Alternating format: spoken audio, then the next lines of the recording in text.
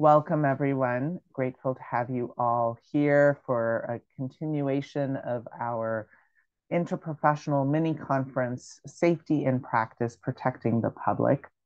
This morning, we got to hear a little bit around the creation of a safety registry. We just got to hear a little bit about the importance of the candidacy program and mentorship as part of protecting the public, as part of reducing burnout, improving opportunities to navigate and think through the complexity of social work practice, the complexity of the ways in which we try to serve the public and protect everyone. And we also got a chance to talk about the concept of safety and the ways in which that is connected to decolonizing our practice.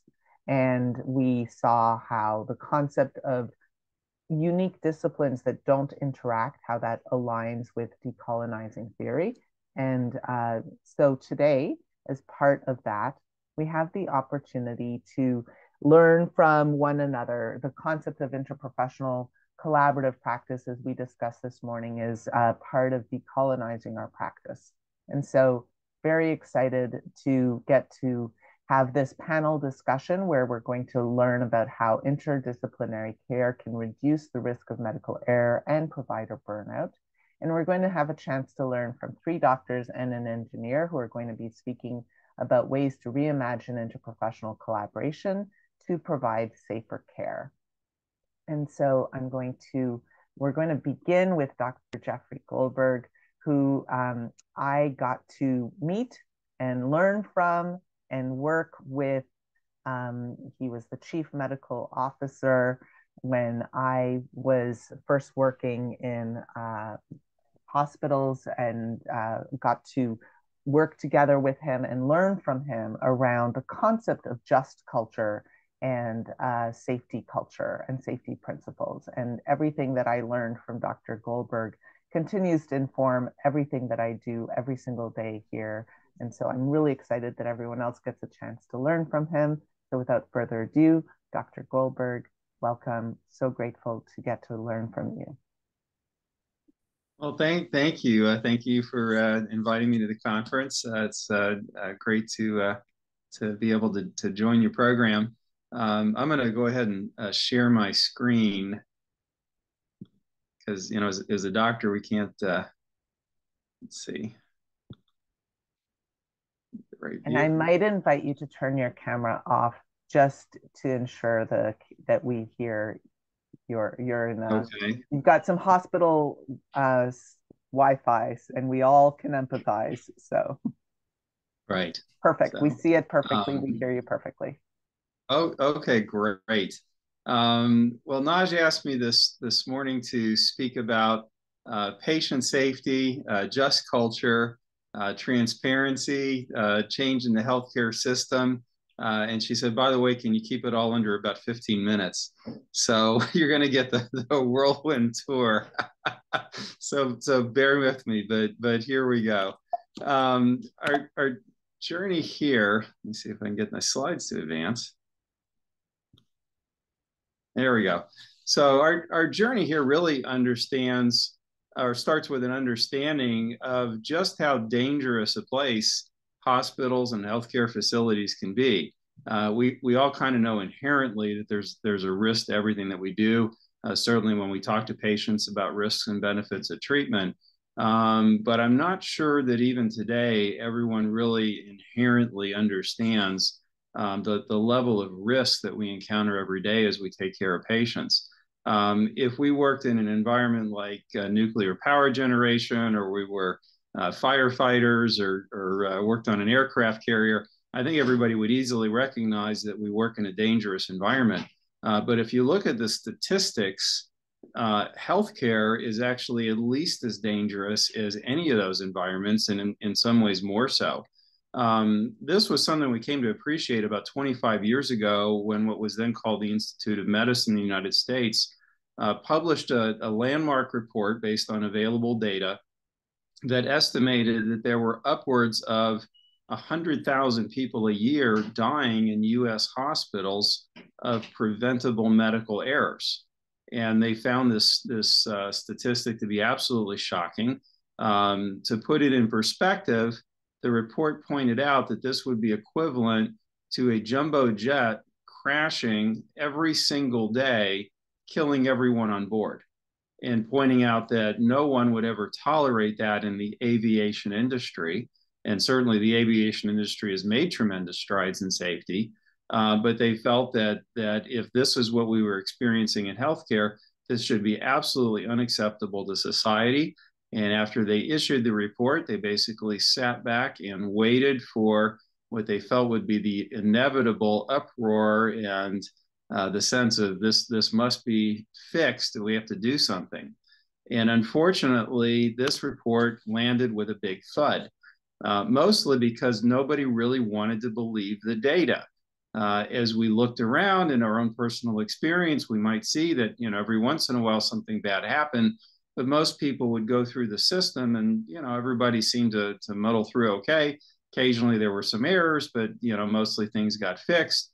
And I suppose that if you were actually losing a jumbo jet every day, you could look around and see, well, almost every one of the other 1,000 or so flights made it okay. Every once in a while, something just isn't going to go right. But in reality, that's unacceptable in aviation, and it should be unacceptable in healthcare. And when people went back and relooked at the data about 15 years later, there was an excellent report that came out by James in the Journal of Patient Safety that looked at the latest data and showed that instead of it getting better, it actually seemed to be getting worse. There were upwards of over 400,000 patient deaths a year if you included outpatient care as well as inpatient care. Just inpatient care alone was over 200,000 deaths a year, twice what had been estimated by the original report. If this data is accurate, and there's no reason to doubt it because these were very well done studies, that would make medical errors the third leading cause of death in the US and responsible or contributing to about 1 out of every 6 deaths. And I don't think that those of us who work in healthcare really innately absorb this level of involvement in medical error. Does this apply to Canada? Unfortunately, Canada doesn't have as much data as we do in the US, but what is available leads us to believe that Canada is in a pretty similar situation. This was data from a study that was done across pharmacies in Nova Scotia that over an 8-year period found almost 100,000 errors. Most of those, 4 out of every 5, were considered near misses, meaning somebody started to make an error, but fortunately caught it before it went anywhere. About 17,000 actually went through and an error was made, but didn't harm the patient. There were almost 1,000 that got through that caused some degree of harm to the patient, including 10 that caused severe harm or death. So this is very much like an iceberg where the tip of the iceberg is fortunately pretty small, but it's supported by a very broad base where there's a lot of errors that go on. Unfortunately, you can never pick out which one of those is going to go nowhere and which one of those is going to go forward to seriously hurt a patient. So if we want to keep from hurting patients, we have to have systems in place that can prevent all of these or at least trap or mitigate them. So why are we doing so badly? Because if you look again at those other industries that we know are inherently dangerous, if you look at aircraft carrier operations or nuclear power generation, fortunately, accidents are very, very rare. In fact, in some industries that are considered dangerous, they go years without accidents. The aviation industry goes years at a time without a single fatality now from a major accident. And yet we're doing very poorly in healthcare. There's a couple of reasons for this. One is that unlike those other industries, we have very limited infrastructure for safety improvement. Unlike a nuclear regulatory commission or an aviation governing body, we have nothing similar in medicine that requires reporting and tracking of errors and development of safety systems. We also have a culture that is not attuned towards making our system safer. we have a paradigm that has been termed a shame and blame culture. If there's an error, if something bad happens from it, our way of dealing with it is to find out who or what was responsible, blame that individual. And in the US in particular, we have a very robust tort system where you see ads on TV all the time that lawyers are promising to, quote, make them pay for what they did, whether it's car accidents or healthcare or what have you. So historically, when an error occurs and somebody gets hurt, we deal with it by trying to, quote, figure out what went wrong, which in reality means who's at fault, who did what, who did something that they messed up and caused some harm. And then once we figure that out, we retrain people. Often we discipline people for making an error. We might update some policies and procedures, and we'll maybe improve some signage or some superficial changes like that all sound like a good idea. But then we'll say, okay, you know, problem solved, and we think we fixed the extent of it. The reason that doesn't work is because we live with a couple of myths. The first myth is that if we try hard enough, we won't make any mistakes. All you have to do is be very, very careful and you won't make any errors. And the second myth is that if we punish people hard enough when they do make errors, they'll be more careful and so they'll make fewer errors. And unfortunately, neither of these things is true. The reality is that everybody makes errors. It's part of normal human behavior. You do it all the time. You do it repeatedly. No one does it on purpose, but it's just who we are. It's part of being human as opposed to being a robot or a computer. Errors are not misconduct. They're not carelessness. They're not anything that anybody did wrong. It's just part of who you are. And if that sounds unnatural to you, think about all the times that you've ever left the house and you forgot your car keys, or you forgot your grocery list, or you forgot your purse, or you forgot to pick up somebody you were supposed to pick up. We've all done these things, and nobody did them on purpose. In fact, we did them in spite of the fact that we understood that it was really important that we not make those errors. And yet from time to time, we've all done them anyway. And that's just because it's part of being humans.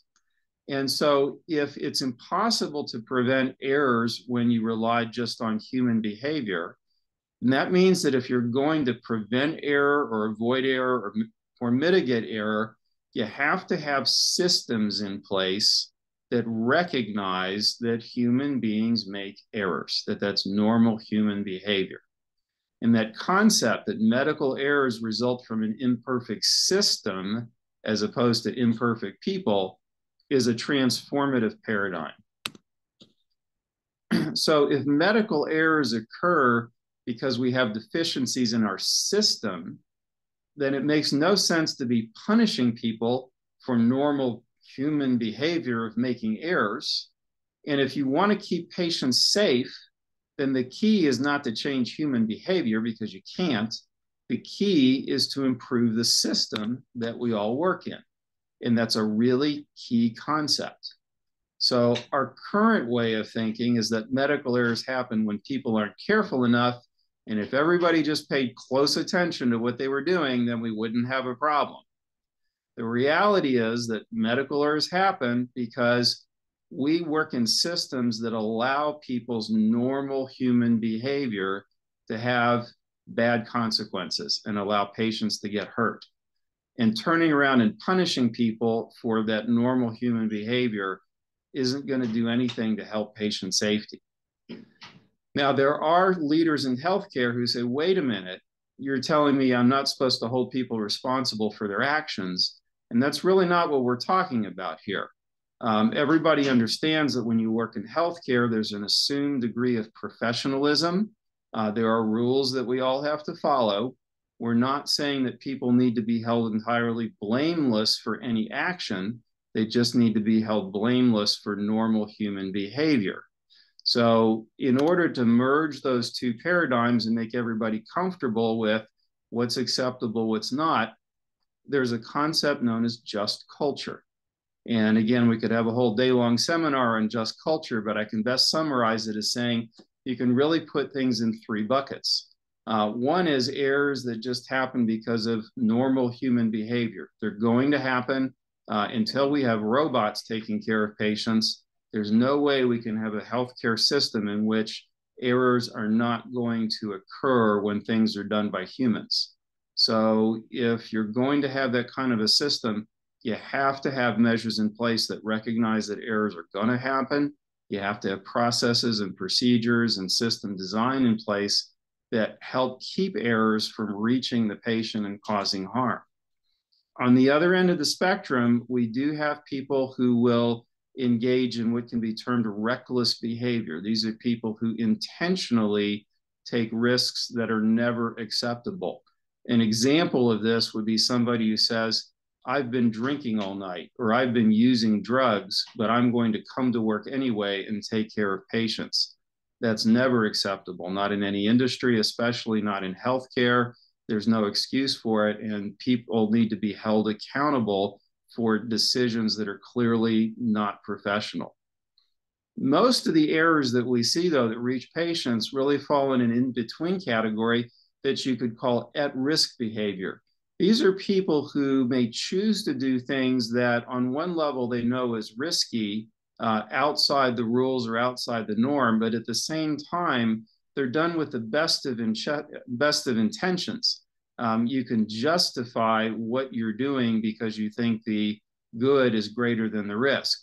So one example is if you've ever been late for an important appointment, a patient is waiting on you, but you're running late, and so you decide you're going to drive a little faster than the speed limit permits. That is, on the one hand, risky behavior. We know we're not supposed to break the speed limit, and at the same time, in our own minds, we can justify that the benefits outweigh the risks involved. In reality, what we want to do is remove those incentives to do the wrong thing. One example, for example, when Nazar and I were working at a hospital in Louisville, we would find situations where nurses would often skip the step that involves scanning a patient's barcode on their wrist before giving them a medication. And it wasn't because they didn't believe in that safety system. They knew that medication errors could be a problem, and that double checking to make sure they had the right patient and the right drug by using the barcode scanners was important. And yet we found numerous instances where they were choosing not to do it. And if you simply ask why, what was the motivation for doing something that on the surface you know is not the right thing to do, the answer came back, well, the printers aren't working correctly to print the barcodes, and often it's hard to scan the barcodes. And instead of making a patient wait for their pain medicine or other things that they needed urgently, they would just bypass the safety system and hit override. And even though they knew it was defeating an important system, the ends justified the means in their mind. So the key here is not punishing people for breaking rules. The key is redesigning the system so that you remove that incentive to break the rules. So how do we go about making these kind of changes in the system? Because the people who this affects the most, besides the patients who get impacted, are those of us who are directly involved with patient care. And our healthcare system, or really any system, can often be looked at as in this diagram as a sharp end and a blunt end. The sharp end is everybody who's on the front lines actually dealing with a patient. And if there's an error and that causes harm to a patient, those of us at the sharp end of the diagram are the ones that bear the brunt of that in terms of experiencing the harm to the patient and its impact on caregiver burnout and morale, and the quality of care that we can provide to other patients. And yet, the people on the sharp end of the stick are the ones who have the least influence in changing the system. If you want to change the system and the processes that we use, that comes from people and from entities that tend to sit at the blunt end. That's hospital leadership and management, boards of trustees, state and provincial and federal regulators. That's where this kind of change needs to come from, even though those entities are often farthest removed from some of the impacts of errors that reach patients. So Naj tells me that we have a mixed audience today. Some of you are directly involved in patient care. For those of you that have jobs that reside more at the blunt end of the system diagram, this is really for you to implore you to work on how do we work on changing systems to help prevent errors from reaching patients. So how do we bring about that change from the blunt end? Leadership has to set the example. This is something that requires buy-in from everybody. Naj mentioned the importance of a team approach and a multidisciplinary approach. Safety is not the responsibility of the safety department in your healthcare system. It's everyone's responsibility. Those people who work full-time or part-time in safety are there to help you help design a safer system and work within that system. But real change, meaningful change, only happens from the top down. What are some of the kind of things that we recommend for health system leadership and governance? One is rewarding transparency. We can only implement changes in the system if we know where the problems are. There's a natural tendency to hide our mistakes because of the shame and blame culture that we live in. Unless we create an environment where people are rewarded for actually reporting errors and harm that occurred so that system can be redesigned, we're not going to improve our system. One example of this that Naj asked me to talk about is safety huddles that we did at our previous hospital. Every weekday morning at 10 a.m., every department head in the hospital, whether it was engineering or all the nursing units, pharmacy, billing, everybody, got together in one room and reported out all of the safety problems they had experienced over the last 24 hours, and as best as possible what the apparent causes were and what the recommended remedies were. And that was a system that allowed us to share our various problems. Everybody learned from everybody else's errors and could help implement changes system-wide. This only worked because hospital leadership encouraged the department heads to be very forthcoming with everything that was going on. In fact, we rewarded people as best as possible. The more items they could report at our morning safety huddle, the better off we all were. So again, it's about leadership encouraging a culture of transparency. Definitely, we want to have a system of just culture where we don't discipline people for normal human behavior and making human errors. In fact, we need to recognize that when that happens, there is a second victim in a medical error, and that's the caregiver that was involved in the error. So if the first victim was the patient who was harmed, the person who was at the very tip of the sharp end of that spear, who actually was the one that was most proximate to the error involving the patient, is often very negatively impacted by that area. And you need to have a system in place that offers consolation and support and helps prevent caregiver burnout when people are involved with errors because it just happens to be their turn.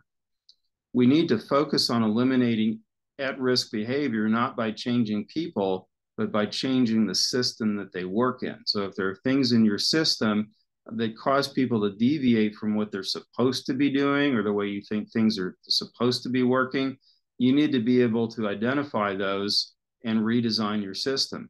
I've worked in systems where people really prided themselves on their ability to do workarounds. You know, we work in an environment where there's all kinds of challenges, things don't work right, but we have tremendous resiliency where we can always come up with an alternative solution and do a workaround to a problem all the time. That's on the one hand something to be proud of for your ability, but on the other hand, every time you have a workaround, it's a big red flag for something being wrong with your system that promotes unsafe care. And of course, we do need to have accountability for reckless behavior. People want to know that they work in a system where they're surrounded by other professionals who hold themselves to the highest standards, and reckless behavior is simply not going to be permitted.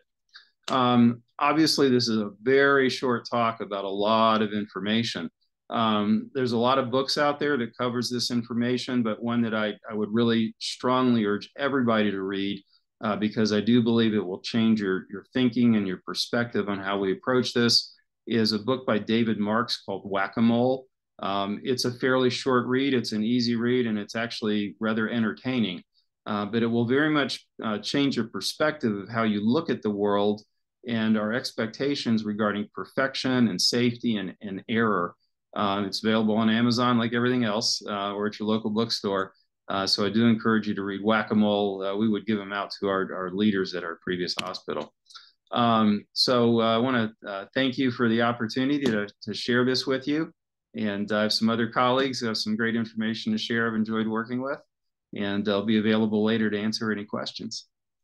Thank you so much, Dr. Goldberg. So incredibly grateful to you for sharing some of your wisdom and experience, and so grateful to have you speaking a little bit more about some of this concept I put in the chat, but for those people who are joining us after on YouTube, imagine applying these principles not only just to healthcare, but perhaps to child welfare, to every governmental department that is charged with protecting our lives. Imagine what that culture of transparency might look like, where we had government leaders that were owning, wow, this is a mistake, this is a problem, and let's work together to fix it. How many parts of our society are maintained by workarounds? And what could happen if we applied principles from aviation safety or from nuclear safety, and we applied them to the other areas that are also charged with the protection of human life? So these principles are just so deep and meaningful, and so very grateful to Dr. Goldberg for sharing some of that. I'm going to leave, I know I just said something that's going to make for some interesting comments in the chat. For those of you joining us on YouTube afterwards, this is why we love to have a continued conversation. But with that, I'm going to now introduce to you Dr. Leisha Hawker, who is the former president of Doctors Nova Scotia, who was not able to, unfortunately, she had a last minute conflict that came up. So last night, she and I recorded this. So I'm going to press play and we're going to get to hear from her. I am so excited to introduce to everyone Dr. Leisha Hawker, former president of Doctors Nova Scotia, and who works at the North End Community Clinic, as well as many other places in our province. Dr. Hawker and I met as we were speaking as a part of a province-wide consultation on the importance of psychosocial determinants of health and the importance of interprofessional collaboration in primary healthcare. And I'm really excited to have Dr. Hawker talk a little bit about her understanding of safety and how it aligns with the work that she's doing. Dr. Hawker? Thank you for having me. I'm quite excited to talk about this topic, and I'm really sad that I have a board meeting at the time that you guys are having this conference, because it sounds really fascinating. I'd love to watch the video later to hear from all the other presenters. I am a family doctor, and I also do addiction medicine. I work at a couple places. I have too many jobs. I work at the North End Community Health Center, and I was really fortunate in like my first or second year of med school. I had an elective rotation through there, and I felt like I found my home and my family. The staff were quite diverse and had come from all walks of life and different perspectives, and it was a really collaborative center, unlike anything else I had experienced during my medical training so far. And then as a resident, I tried really hard to do a residency rotation there, and I was very lucky to get a job right after residency at the North End Community Health Center. So I've been there for about 10 years, and we've gone from maybe about 40 staff when I first started to over 100 now. So it's so much more than a health clinic. It truly is a community health center. It's the second oldest community health center in Canada, or at least that's what the executive director tells me. It's been around, I think, 52, 53 years at this point, so it's quite old. It actually started by community members sitting around a kitchen table, deciding that when they were looking around, they had no healthcare in their neighborhood, and it was community members that started, and we're still very community focused. We are a nonprofit, and we're managed by a board of directors with community representation on the board. And so when it first began, we had essentially our own catchment area. So Roby Street down to the water, and I think it was, I want to say Cornwallis to Duffus.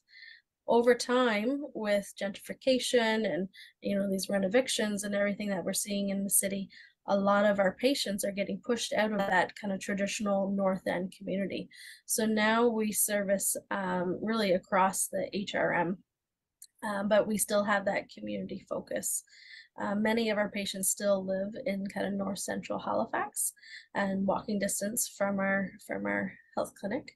We have so many healthcare providers. I'm really lucky. When I talk to other family doctors, they're all jealous of the expertise that I have just down the hall. So some of my favorite colleagues are my social worker friends, and we have this really unique program called a walk-in clinic for social work, because as you guys know, a lot of our most vulnerable patients, they have really chaotic lives. They can get to the clinic when they can get to the clinic, and it's not, they can't book 4 weeks in advance, and they just show up when they show up, and sometimes they show up in crisis. A lot of times they don't have phones that, are there at a minutes. So having a set time where they know they can just walk in and talk to a social worker has been really awesome. And we've had that for a few years now. And I think we've expanded our hours over the years as well. Some of the other folks that we have family practice nurses, and they have quite a broad scope compared to some of the family practice nurses that we have that I've worked with at other clinics. They do a lot of like our antipsychotic injections, well babies, prenatal education and care. We do foot care clinics. As you guys know, I don't have to tell you, but a lot of our vulnerable patients, foot care is a huge issue. So our foot care nurse is probably like our busiest healthcare provider at the clinic. She's kind of hard to get into, just because there's such a need for her. We have a dietitian as well, and our dietitian actually in the past, I think it was during COVID, did these awesome cooking classes, and we put it on Facebook, and a lot of the cooking classes were around, how do you make like a really healthy, tasty meal out of, cans of lentils and things like that, things that people can actually afford to buy, especially with the rising grocery costs over the last couple of years. It's really important. We have a dental clinic that's joint with Dalhousie. Francine is our dental hygienist. She's awesome. I'm always sending people her way, and she's always managing to fit them in. A lot of my patients who are on methadone, they have significant dental disease as a result of just kind of years of addiction and kind of not being able to take care of their dental hygiene as best they could. And then also the medication with all the sugar in it is not the best. And it's a great spot for the dental hygiene students and the dental students to learn as well, because we have such significant disease. And most of our patients otherwise wouldn't be able to access any dental care at all. And so that's a really important part of our clinic. We have multiple family doctors, and we have shared care with psychiatry as well. So we have 5th year psychiatry residents. So we're fairly lucky, especially compared to most primary care clinics where we have reasonable access to mental health. And we have Esther, a lovely mental health nurse, who does counseling as well. And then I think it was during COVID, we started a clinic called Pause, which is psychologists, and it's essentially like a walk-in, although with COVID it's switched to virtual, where you could get kind of urgent access to psychological counseling. And I definitely don't want to forget to talk about MOSH. MOSH stands for Mobile Outreach Street Health. It was started by a nurse colleague of mine, Patty Melanson, who was a former emerge nurse. And you've probably seen the MOSH van kind of go around town. We have this really spiffy van now. It's pretty much like a doctor's office in a van. I think it's a Mercedes actually. Uh, and when we started out, it was this old red minivan, and it wasn't the best. Sometimes you'd have the nurses would have to like put a seat down just to like be able to do a blood draw on a person or do their wound care management. But our MOSH is mostly nurse run. So we have fantastic nurses and nurse practitioners, and they're able to access the doctor services too when needed. But the nurses go to, you know, encampment sites, shelters, food banks, places where there's warm meals. And it's really important. They have like a set schedule. So a lot of times our folks, their lives are so challenging, but they always know like Jack, the nurse practitioner, is going to be at Albert Lake Road, you know, on Fridays at this time. And so they know where to find the MOSH van, and they can get the services they need. MOSH also has like some exam rooms in our community health center too. So a few of my colleagues work out of that office, and you can see some of our doctors through that too. During the pandemic, we kind of seized the opportunity to start programs that we had been talking about for years. So we quickly developed an emergency managed alcohol program. That was Dr. Leah Genge was the person that really kind of got that going. And then we've done some safe supply. So we started emergency safe supply as a harm reduction strategy. When the shelters got COVID, and it was starting to really go through the shelter systems, we worked quite closely, MOSH did, with public health to quickly get people into hotels. But there was no way that a lot of our folks were going to stay in isolation for the duration that they were supposed to, because sometimes, you know, when you're in withdrawal, that priority trumps everything else. So we quickly worked with public health to develop a managed alcohol and safe supply program, and we're able to keep people comfortable and not, you know, leaving isolation to seek the substances or other things that they needed. We were able to use our electronic medical record and develop like a template. So we tried to plan in advance, knowing that we were going to want to evaluate this and publish research results. So we were able to chart in a very kind of consistent manner so that we could then mine the data. And we were able to look at how it actually was quite a successful operation during those waves of COVID. And now we have a regular safe supply program and a regular managed alcohol program. One of the bigger things that the Northern Community Health Center has had for, I think it's about 7 years now, is housing first. So we all know you can't have health without housing. And housing first primarily started with trying to house the chronically homeless in Halifax. So those that have been homeless for a very long time, many of them had very severe alcohol use disorder, you know, drinking non-beverage alcohol as well. And housing first, we now have, I wouldn't even know the number, but multiple intensive caseworkers, housing support workers, peer workers. We have multiple housing units. I think the North End Community Health Center has housed about 1,000 folks over the last few years. And it's just incredible what the team has done. The team has grown so much. Now, if I go to a Christmas party, I don't know who half the staff are, but it's so much more than a clinic and more than a community health center even. And I'm just so proud just to kind of be associated with the health center and to be a small part of the team to do that work. Thank you so much. So why do you feel like the practice of medicine embedded in community changes the safety outcomes for your patients? Well, one of the things we look at was we try to really meet our patients where they're at, right? So sometimes if you go to a doctor, I think everyone's experienced this before, you just don't feel heard or seen. And it's really hard to get the care that you need when that's the case.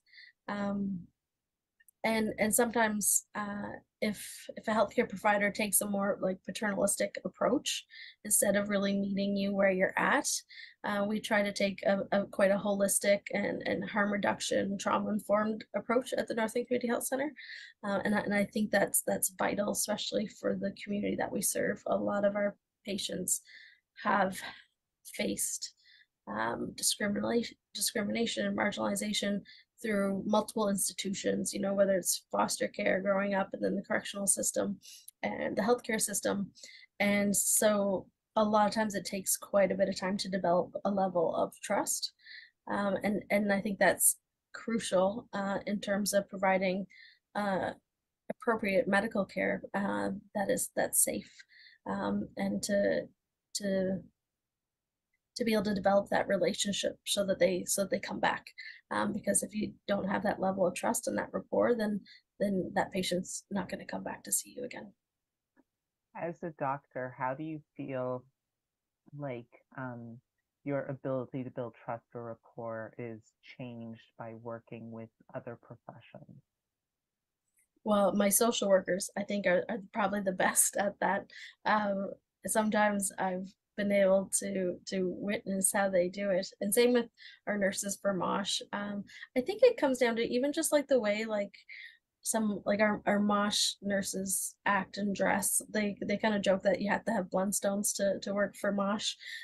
So like nobody's wearing like lab coats or like, you know, like spiffy professional outfits. They're walking in the woods and going to shelters and stuff. So everybody's dressed really casual. We speak quite casually. And I think like we do anything we can so that we try to dismantle that power imbalance, that like you can't get rid of it completely, but anything we can do to do that. This is quite important too at the newcomer clinic, which is the clinic for refugees that I also work at. So a lot of times my patients have been in a refugee camp for like 10 or more years, have seen and witnessed significant trauma. Many of them have lost multiple family members due to war and violence right in front of them. And many of them have injuries and physical injuries from explosions or machete attacks and things like that. And so there's significant trauma at that clinic. And you add in this culture barrier, culture shock, language barrier. You know, they're just experiencing winter in Canada for the first time, trying to learn English, trying to get housing. You know, they're staying at the hotel or somewhere, and there's so many things on their mind when they come to see you for the first time. So it's really important that we develop that level of trust, and anything I can do to make them feel welcome and that they're safe in our office, we try to do. So simple things like trying to learn, you know, some Arabic phrases. Now we have a lot of Somali and Dari speaking patients, so my Swahili and Arabic was just starting to get good, and now we have to try to learn a couple other, you know, just simple phrases like "Thanks for coming to see me," like "Nice to meet you," you know, "Go in peace." God willing, like inshallah, like if you know, hopefully your abdominal pain gets better soon, that kind of thing. I think it makes a big difference for the patients in feeling safe at that clinic. Last question. If you had a magic wand and you could fix all of healthcare in Nova Scotia, where would your thoughts start? I mean, we may not be able to fix it all immediately, but what would you like to see happen first to make everyone safer? Well, it's funny because you hear all about collaborative care now, and it's like a buzzword, and it's like, you know, the future of healthcare. but the North End Community Health Center has been doing it for over 50 years. It's really not a novel idea. And sure, you might not need um, all the professions that we have. Like if you're setting up a collaborative health center in like Digby or something, like you're probably not going to need as many peer support workers or housing first workers. But maybe because there's more seniors, you might be needing more diabetic education, more occupational therapists to make sure people are staying safe in their homes and they're not at risk of falls and other support. So I think you need to take the model of a community health center and a patient's medical home or a patient's health neighborhood and community and expand that and look at each unique community and see what complement of healthcare providers are needed in that community to keep people healthy and safe. Thank you so much for sharing some of your vision and some of your understanding of how to make the practice of medicine safer here in Nova Scotia. So grateful for everything you do and for sharing some of your time and wisdom with us today. Thank you. Thank you. All right. So with that, I'm very grateful for the opportunity to hear from different disciplines and to have an opportunity to learn from. I'm going to now invite Mark, who transformed my thinking about everything, in particular, because Mark is an engineer, and I had no idea how much my brain is actually wired like an engineer until I met Mark. Mark is another brilliant teacher, and he and I worked together on redesigning patient flow in several hospitals where I was able to work. Mark, can you turn your camera on? I can't. Yeah, I think I can try to do that. Okay. Awesome. Let's see. Choose. I beg your pardon. Let's see. How do I Oh, do you that? are good. Oh, it's right there. There it is. There. Okay. Hey.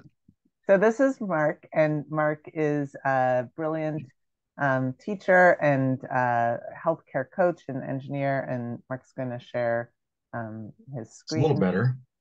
You are great, and we're excited to learn from you and learn how we talked about what if we treated all of our systems that are charged with our health and safety with the same kind of principles that are used for like aerodynamic safety or air travel or nuclear safety. And so that means learning from many disciplines, including those that are maybe less understood by some of us. So with that, I'm going to welcome Mark to share some of his thoughts on safety and healthcare, safety and everything. Very good. So how do I, can I share my screen? Yes. So you should see a little green button that says share screen. Perfect. There it is. Yeah. And then you can click on the little. Can you all see it? Probably, yes, we can see it. Awesome. Yeah. Great. Let me turn on there we are.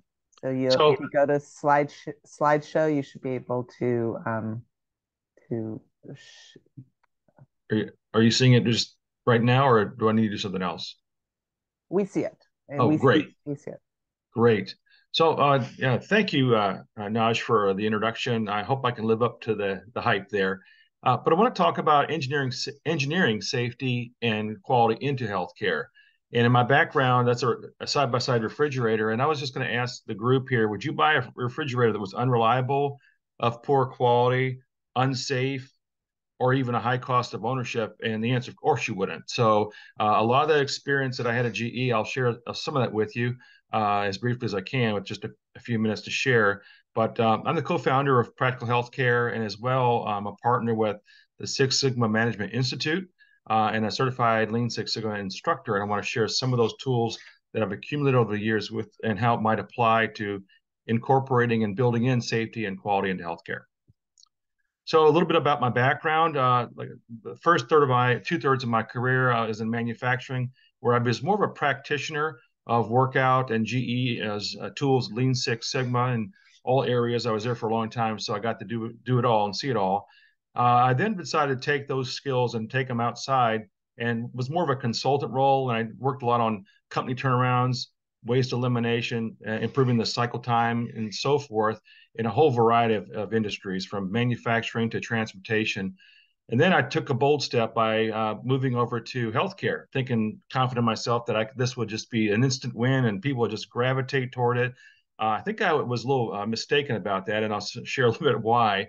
But I was more of an evangelist, working on quality systems with Lean Six Sigma. And more recently, Norton has moved from the Joint Commission to DNVGO, which is an ISO company based. And so my current role is all about creating lean systems around ISO. So that's been another development in my career. But more importantly, working with Dr. Nazar, and he'll share with you more about the details, is I feel like I've become more of an innovator and integrator. All this cumulative knowledge has now come to a very great point where we take patients through self-discovery, through patient archetypes, actually applying Six Sigma tools that I'll share with you, and also integrating that with social media solutions. And I've trained hundreds of folks over the years in these techniques, and it gives me a great chance to learn about other opportunities. So when I see this word here, this was my first exposure of the language difficulty. In engineering school, that means standard, but apparently in healthcare, it means something completely different. And so that was my first exposure of learning that we have differences. So this might be how doctors view engineers. I love Far Side. It says, oh, look at that, Dr. Schuster. Engineers are so cute when they try to comprehend medical procedures. So Mark, I think you might be looking at a different slide than we are. We still are on your front slide. Oh, so, I'm sorry. I think. Now let's try again. Do you see the cartoon? We do not see the cartoon. Man. I don't know if you would like me to share your PowerPoint. Let me try it one more time. Okay. I'm sorry. Thank you for stopping me. You're good. You are good. Here we're talking about now. Let me try it again. Can you see it now? No, we can't see anything. So I think what's happened is you might have shared the wrong screen. So okay. Maybe if you unshare and then try sharing again the screen that you yes. There it is. Yes. Okay. There we go. Let's enjoy your cartoon now. Sorry about that. Okay, so I think that engineers might view doctors a slightly different way. I love this cartoon. Whoa, look at that one. That's a good one. Just poke his brain right where my finger is. So, there is some things we can teach each other. And I had the opportunity a few years back when COVID was just starting and the hospitals were missing and had a short supply of ventilators. So I reached out to GE engineers and said, hey, can we modify a fitting to convert our breathing devices into ventilators? And so it's always good to keep your friends close. You never know when you're going to have to ask for a favor. And the other thing I'd like to share with you is I do believe that quality can be built in, not inspected in. And that was really a radical change for me when I moved into healthcare. I assumed that was already built in, but I'm finding out that there's a lot of gaps in that. So what is quality and what causes that quality to separate? Well, you've got a supplier and a customer, provider and patient. And that whenever there's a need that's met and someone who can provide it, there's a good intersection, kind of a Venn diagram. But occasionally, though, those can be fall apart. We're not meeting expectations, and we're missing operational targets. And sometimes the customer moves away from the old process. There's a lot of DIY out there, and there's also changes in delivery options. So quality tools help restore that relationship. So how do we do that? Well, one of the techniques that I've used over the years is an acronym called DMAIC, and it's the Lean Six Sigma process. And it seems very straightforward. There's a lot of statistics in it, but there's also some soft skills, which I'll share with you. First thing you want to do is define the problem. It's amazing how often we don't even start there. We just sort of start with the solution. Then you want to measure the current state and not try to reinvent something until you fully understand it. And then you want to analyze. You want to understand some of the root causes. And then you want to brainstorm solutions and work toward the best solutions to test out first. And then once you've got that working, then you want to control it so that you don't have to keep reinventing the wheel over and over again. So it's a pretty radical process that I was exposed to early in my career. And the goal of Six Sigma, actually the metric is 3.4 defects per million opportunities. Wouldn't it be great if our healthcare system was that good? And it can be with some work. One of the things that I encountered over the years was resistance to change. We'd have great solutions, but we came up with this EAR model because it has to be effective, it has to work, it has to make sense, it has to be evidence-based, safe and effective, and you've taken the voice of all the stakeholders. But more importantly, it has to be accepted. There has to be buy-in. The team has to understand why we're doing it. Leader has to support it, and it has to be aligned with your visions and values. And then most importantly, you want to make this, whatever solution you come up with, whether it's a system or on an individual patient basis, easy to do the right thing. So you want to have structured solutions as you're working through the methodology, but more importantly, you want to be able to lock in and sustain the gains. So why is change so difficult? Well, I want you to meet Sarah. This is my daughter when she was younger. Actually, it isn't. It looks like her when she was frowning at me. But whenever we're encountering change, we often look at it with surprise. Then we move to anger, and then rejection, acceptance, and then finally we come around and ask for help. I bring this up because this is an important thing to realize that we all go through this. And as a caregiver or as a system redesign person, you need to be aware that you're taking your team or your individual patients through this process. Another thing to think about in the soft skills area is that not all patients and not all people in your team are the same.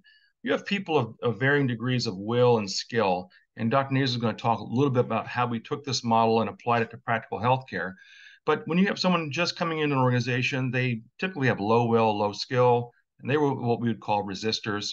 You might have people on your staff who are very skilled but aren't on board at all with what you're doing. We call them blockers. And we have willing followers occasionally, people that are gung-ho, can't wait to start, but they don't really have the skills that they need. What we'd like to do is develop advocates, people that have both high skill and high will. All right, so one of the questions I was asked by Naj was, can we do a safety huddle in 15 minutes? Upper right corner, you can see that I've got my favorite thing, my sticky notes. People think I have stock in 3M. I don't, but they're an effective tool for getting everyone to participate.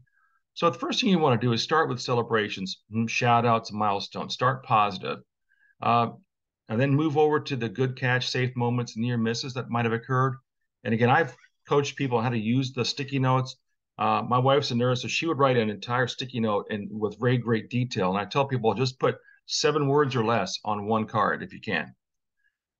Maybe it's an opportunity to move over to the policy reminders. Hey, there was an email sent out. Did everyone understand it? Everyone on board with it?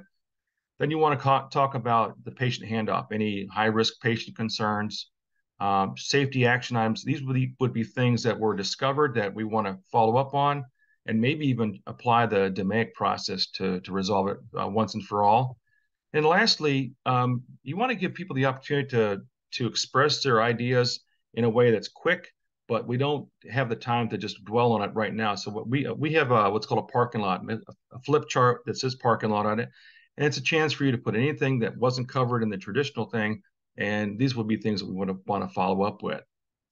Now, when I was looking at the various huddles at CHI, there was one meeting that was an hour long. And I think they finally just said, we're done. And then I went to another hospital and I saw something quite different. It was a 15-minute huddle and it was following this same methodology here.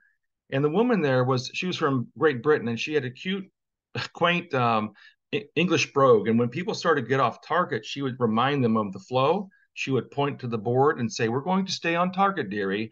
And so I would ask you to channel your Mrs. Doubtfire, be firm but fast and make it fun. All right, so how can we incorporate this DMAIC in everyday interactions? Let's talk about the measure phase. That's where you start to communicate what the situation, the define phase rather.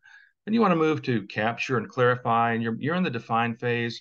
You can see the picture on the right there. Using those post-it notes to capture or even sharing data is where you are in the measure phase. And then as you move to analyze, it's important to make sure that everyone's on board. And a technique that I've used for consensus building, if you're not familiar with this, let me share this with you. We use this technique called fist to 5. Fist means I'm not in the boat. 5 means I'm in the boat paddling. And to demonstrate, I would say, let's say we're going to have pepperoni pizza for lunch and fist to five, everyone puts their fingers up, their hands up. And there might be one person who's a fist, and I'm not in the boat. And I would say, what would it take to get you in the boat? And that person would say, well, I'm a vegan or vegetarian. And I would say, well, let's offer that as an option. Now, what do we want to do? Now, hopefully you get that person on board. And fist to five is a great tool, even at a personal level. My kids make fun of me because I've done fist to five when we're deciding where we want to go out to eat. And they roll their eyes, but I want to see, are you a 2, a 5, or a 0? So use that technique to get people on board with you. Closing the meeting is you're in the improve phase. And again, if you want to keep this on target, you want to challenge a team to be brief, make sure you capture the items quickly and then move on, because we're going to come back, right? We're going to come back and revisit if we need to. And that's the control phase. So you can use this methodology even in your everyday huddles. So let's talk about building in safety through risk elimination. And Dr. Goldberg talked about it a little bit. This is something that I discovered. I really like this approach. So let's say you're a diner and you want to stay in business. And at the very base level, we call that the PPE level. You recall that we did masks, right?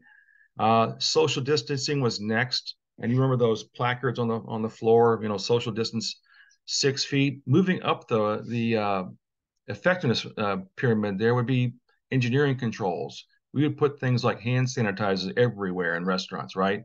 But maybe the business would decide to substitute. Hey, we're going to switch our model from dine in to carry out only. So that's substitution. And then ultimately what you want to do is move toward eliminating the risk altogether. And that's really what we want to challenge ourselves to do is building in the safety.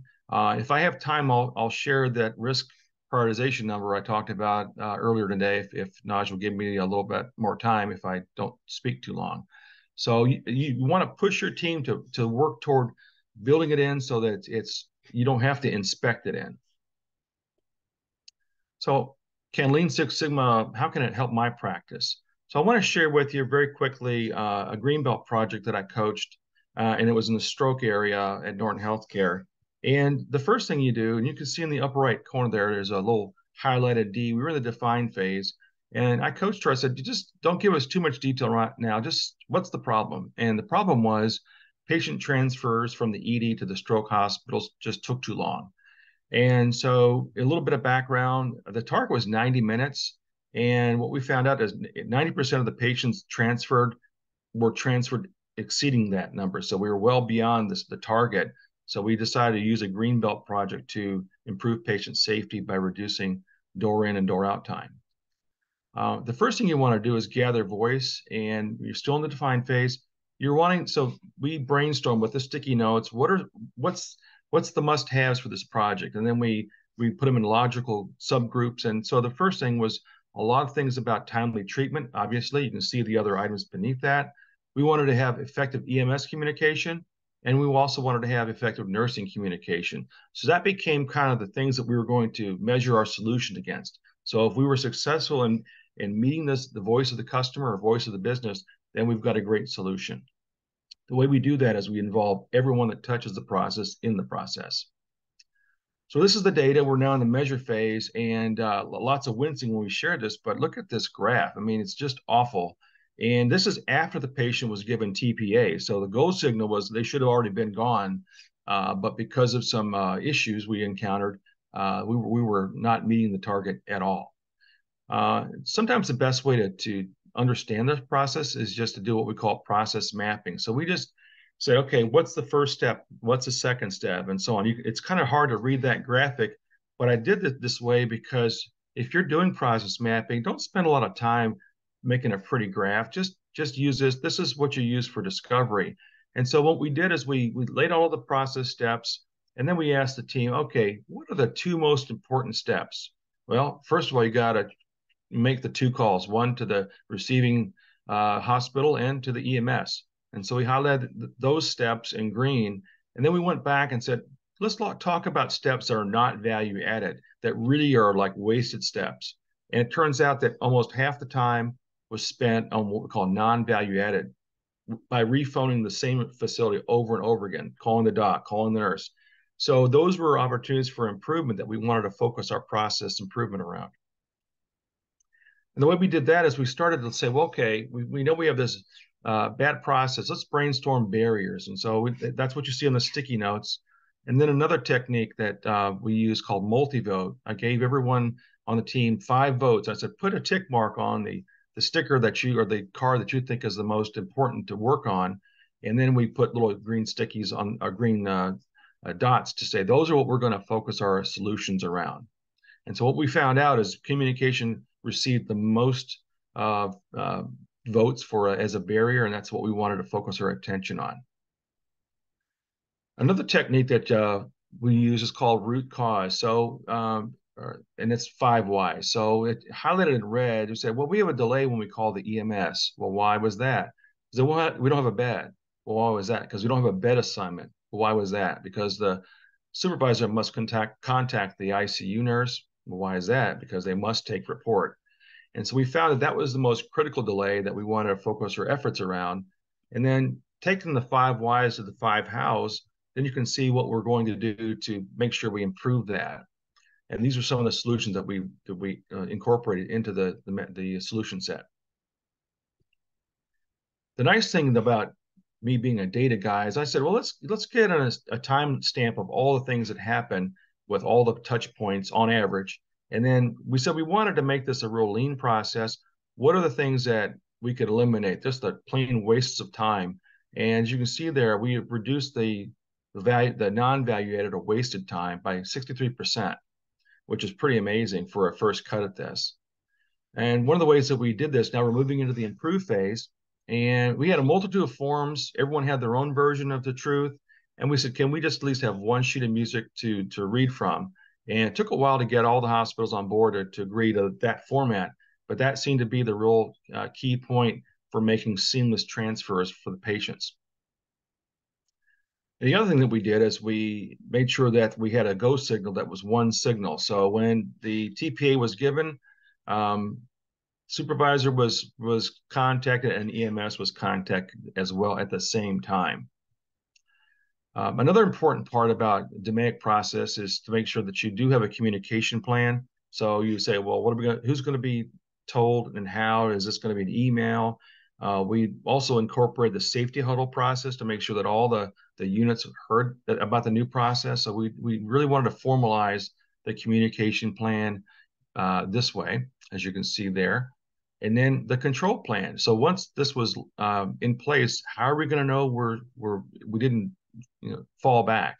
So the team consulted the risk department, and they agreed that they would review these on a monthly basis to make sure that we're staying on target. And if not, we would issue corrections as to why.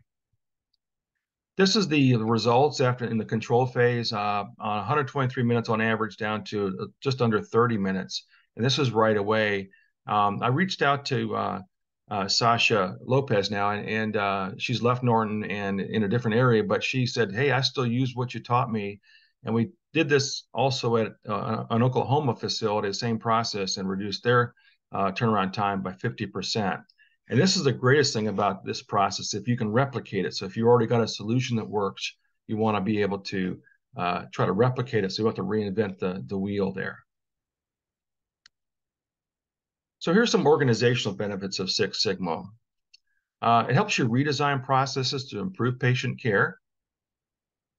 It helps you engage the staff to become problem solvers. It focuses on built-in quality and safety. And ultimately, you want to change the culture and strengthen your practice. So I want to leave you with this last idea. So what if I applied these tools to my personal health? What would that look like? And it is kind of a segue to what Dr. Nazar is going to present about practical healthcare, but thinking about practical healthcare, applying these tools. So in the define phase, I had my annual physical, and define the problem as I was obese. And my doctor would always say the same thing, Mark, you've got to lose weight to get healthy. And I'm like, yeah. Let me look at the blood work. And he showed it to me. He says, well, it's abnormal. You've got a few markers that are out of whack. And usually what I did is I dismissed it. I said, well, I feel good. And 80% of my numbers look good, but the 20% that didn't look bad, so what? But I had a real change of attitude. and looking at some of the causes. And what I found out that I went back in the history, and my blood glucose and triglycerides were never normal. They were always out of whack, and I was focusing on the wrong metric there. So then I started looking at social media and looking at some of these docs that talk about how to get that under control, and started experiment. I thought, well, what if keto, would that work for me? And using the ear model, it looked like it was an effective solution for me. Certainly something I could do very easily, so I accepted it. And it did have a certain amount of rigor, which is cutting out the carbs. So then I went back, I called my doctor and said, I'm feeling pretty good here. My weight's down, but I want you to redo my blood because I think there's some success there. And sure enough, my blood work was normal for the first time. I went back 6 years. I was always on the edge. So my blood glucose and my triglycerides were in the normal range for the first time in a long time. And I lost some weight, which is kind of a byproduct. So really what I'm trying to say is this paradigm shift was to get healthy first, and the weight would follow. So I hope that helps you understand how this methodology can be used at a system level, organizational level, and certainly at a personal level. And with that, I thank you for this opportunity. There's my email address if you want to do any follow-up, and I'll take some questions. Do we take them now, Naj, or afterward? We'll do that after, just to make sure that we get Dr. Nazar. Thank you so much. Thank you. I apologize for the technical glitch there. We are grateful to have you. Thank you so much for sharing some of your knowledge and wisdom with us. And I know it went really fast, and it probably there were a lot of translation issues because of the difference between American healthcare and Canadian healthcare and engineering and social work and medicine.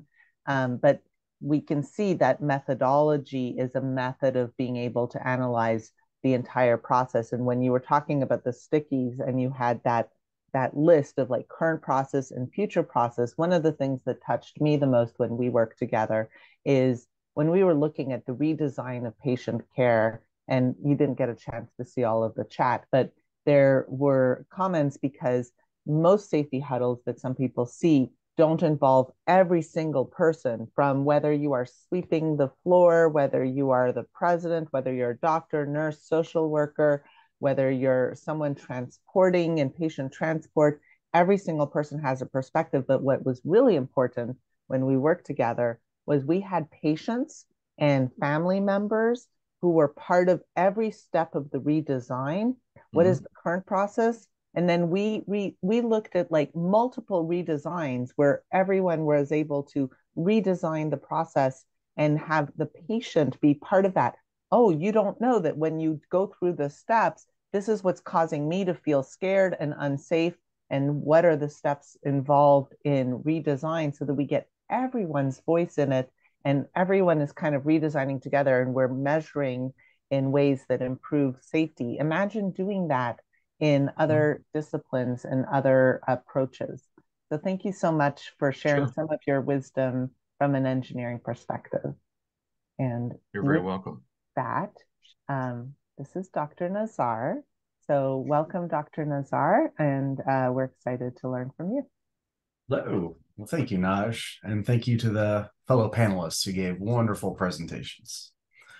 So I'm tasked with kind of combining all these concepts and ideas, and I'm going to take the unique approach of, rather than applying them top down from a system, giving solutions, treatments, resources to the patients, but from a bottom up perspective, where the patients are pulling these resources when they need them.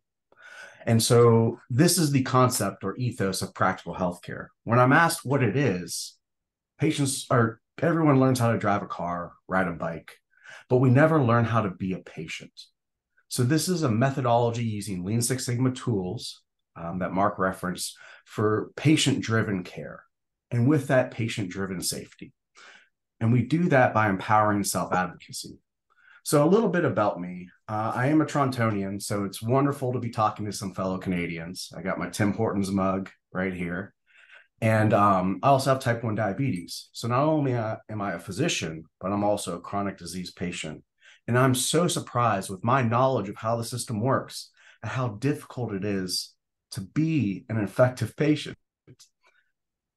My past medical history in terms of my background is I'm neurosurgery trained, did my neurosurgery internship at University of Toronto, have done outcomes research for the past 16 years on how integrating patient stories and lived experiences into care plans improves outcomes. I left neurosurgery practice to become a health tech and hospital executive, where I achieved a master's in healthcare administration to empower that move. There was my first introduction to Lean Six Sigma. From there, went back to work at Norton Healthcare and met Mark, and has since become a disciple of his Lean Six Sigma concepts and achieved my black belt from him. After COVID, I suffered from burnout and thought I could make a bigger impact by empowering patients to care for themselves. And so I settled into a workers' comp practice, a medical legal practice. I got my board certification in disability medicine and am a certified independent medical examiner. So basically, I'm the line in the legal system where I have to write that a patient who suffered a work injury has no chance of improvement or deterioration for the next year. And that kind of ends their workers' comp relationship. With that, I had a constraint. I couldn't treat these patients. The majority of them hadn't returned back to work. They still had an impairment that was affecting their day-to-day activities.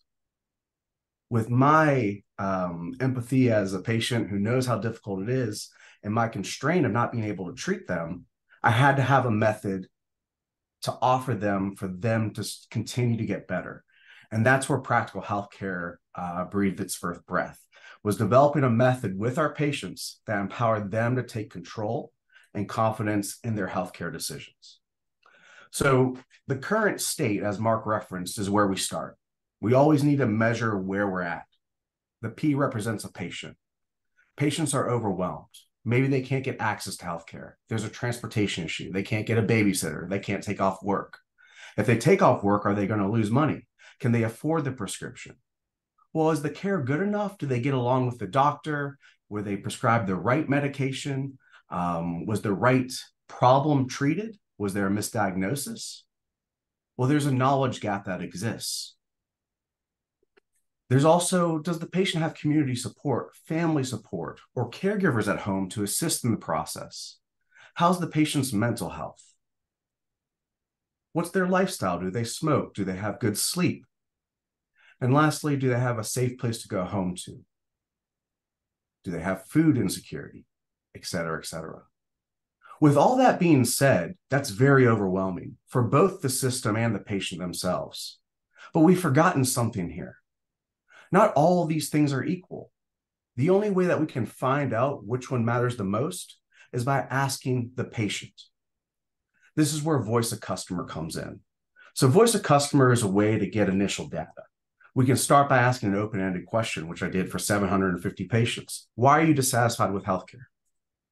Here's an example of an answer. I've been to 4 different doctors who each told me to do different things. I'm on multiple medications and feel groggy, have physical therapy twice a week, counseling once a week, and caring for my sick mother at home. This is an 18-year-old post-car crash with anxiety and back pain. Another example is a truck driver who had bilateral carpal tunnel syndrome, saying he feels trapped by his injury. He can't work. He's lost his independence. And all the doctors say there's nothing more they can do. From a system perspective, these patients got appropriate care. They saw the relevant physicians, they completed their PT, but they were left in a state that wasn't meaningful, that wasn't impactful. But from a medical metric standpoint, there's no problem with these cases. So we have to dig deeper than this. We have to do a root cause analysis. We have to not only diverge, but reconverge. And that's what root cause analysis allows us to do. So here we are in this finding the problem, the right problem for that patient, not assuming the problem.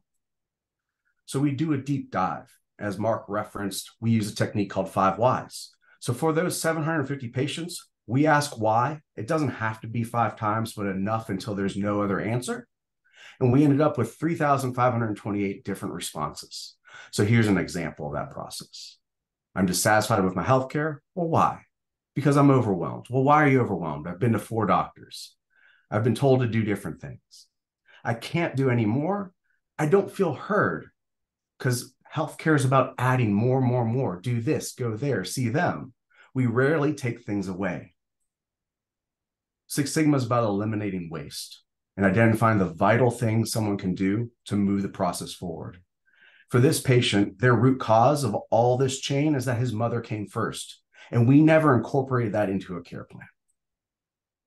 So let's keep going. All those responses were too much for me to interpret. Mark mentioned a process called affinitization. So we use AI, which is a word cloud, with this word cloud.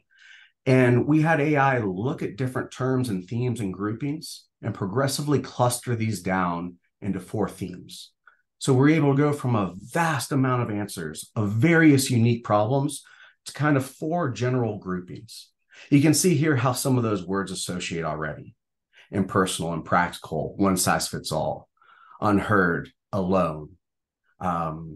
These themes are very important to understand as the root causes. And these are the 4 major ones we identified. They kind of exist in a hierarchy, believe it or not. If you have external constraints and limitations, how could you complain that healthcare is impersonal? You're not accessing it. You have these constraints. So the first barrier that patients face is external constraints and limitations. The second is a loss of control, independence, or autonomy due to the medical problem. The third is, now that they have the problem identified and trying to navigate it, the overwhelming complexity and confusion. And lastly, when they are navigating it and they get an evidence-based treatment, there may be a lack of impersonal or practical solutions incorporated in that treatment plan. So let's now map these problems to kind of patient personas or archetypes, if you will. There's an avoider personality, someone who has external constraints and limitations. My mother comes first, so I'm going to avoid what's going on here. Maybe I can't afford healthcare. Maybe I don't have insurance. I can't take time off work, or I have a special needs child at home. These are all the external constraints that result in you avoiding owning your own care in a preventative, patient-driven way. There's the talker, where you have lost independence, control, and autonomy. I don't feel heard. I'm saying, hey, this matters to me, but you're not listening. They're talking, but they're stuck. Then there's the planner. Overwhelming complexity, communication. I'm overwhelmed. Analysis paralysis. Believe it or not, when we do a job filter for the types, the archetypes, nurses and doctors fit in this area a lot. That's because they know what to do, but they don't know how to personally select the vital thing to do. There's no filter, so they do it all and they burn out. Lastly, the advocate. Impersonal experience, lack of human connection. They're tired of the one-size-fits-all approach. They want something personal. So we wanted to be able to predict this in a more effective way than a huge word cloud analysis. So we developed a health personality assessment, or a quiz. We can predict when someone's an avoider, when someone's a talker, when someone's a planner, when someone's an advocate. And we do this using 2 dimensions, motivation and means. So an avoider has low motivation, low means. They can't do it, they won't do it. There's other things important. When I get sick, the doctor's in charge. This also mirrors the patient activation measure. The talker, they have high motivation because they've lost their autonomy. They want to get better, but they have constraints on how that needs to happen. So they don't have the means. The system doesn't empower them to do so. The planner has high means. They have access, they have knowledge, but they're stuck. They lack that confidence or motivation to find the effective treatment. And lastly, we have the advocate, where they are their own health advocate. They can and will do.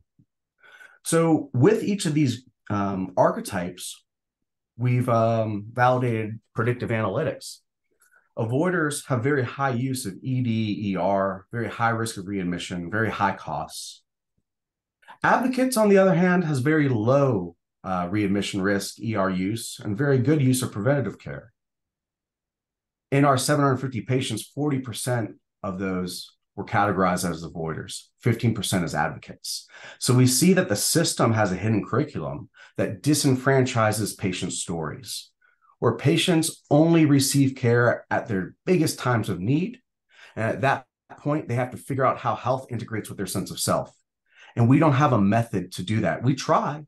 It's hit or miss. It's one off.